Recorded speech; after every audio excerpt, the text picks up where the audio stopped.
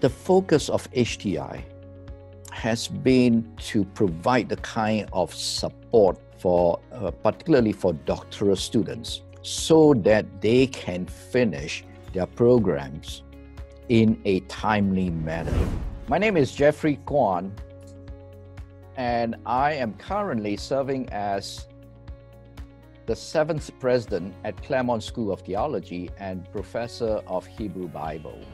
Many of these students, when they graduate, they were ready to take up teaching positions. The number of HTI scholars who have been successful in getting teaching positions has been so remarkable. In the last 10 years, we have had, I believe, 8 scholars who have been enrolled in the HTI program.